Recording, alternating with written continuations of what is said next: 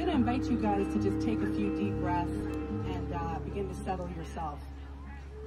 Into your seats, onto your bum, if you're standing. And today I'm honored to be here next to yet another tent city.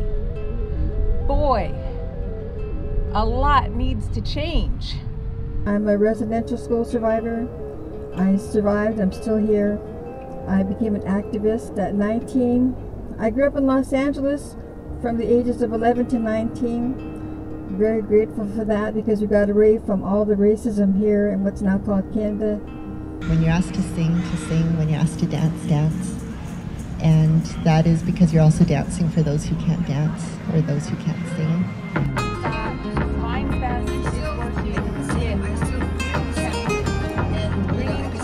There's 3 other ceremonies and openings happening at the same time right now. So one happening at Creekside, one happening at Trout Lake, and one happening at Strathcona. We're going to create a really beautiful opening and grounding and centering for all of us as we move through the next 10 days of the Vines Festival.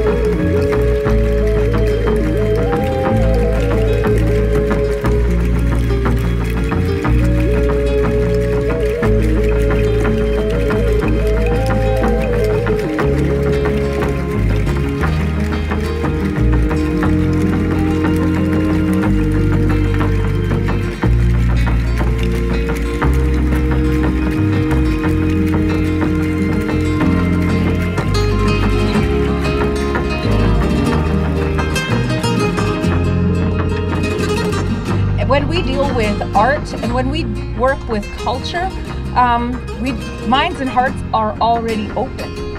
You can look at someone's art and have an idea of who they are, and that's a vulnerable and powerful thing at the exact same time. So I raise my hands to Heather and to the whole team that made this happen. The volunteers, everybody at every site that made this happen.